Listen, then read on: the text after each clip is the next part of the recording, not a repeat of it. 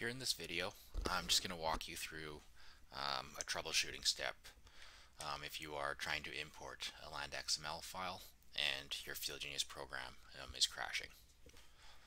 So I'll just quickly walk through going over the issue. So if I go to the Plumbob and go into my import export and CAD land XML and import land XML and just browse to my desktop. So this will load in the XML, and then if I hit close and go to my Surface Manager and try and load in the surface here, you'll see that my program crashes out. So to troubleshoot that, I'm just going to go into my File Explorer here, and if I just open up that XML file in NOTEPAD++ and particularly look at your surface name here, and you'll see that there's brackets in the surface name. So the brackets is what's causing the crash in the program. Brackets are a rule breaker for FieldGenius, so you'll just have to remove the brackets.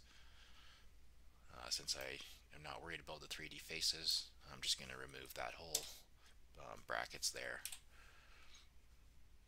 And then what I'm going to do is just save the file, close,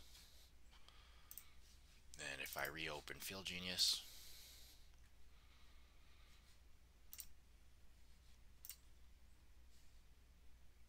and I'll have to go into my layer manager and I will have to just remove the XML because it's still saved in the memory here, and then we can actually go back and just add the file from here.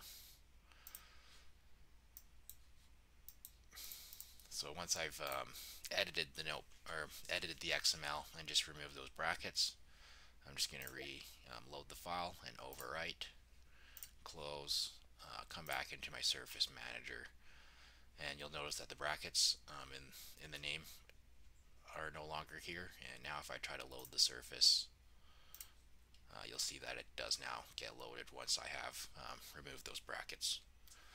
So this is just a quick video tip on how to troubleshoot importing land XML if you are getting crashing.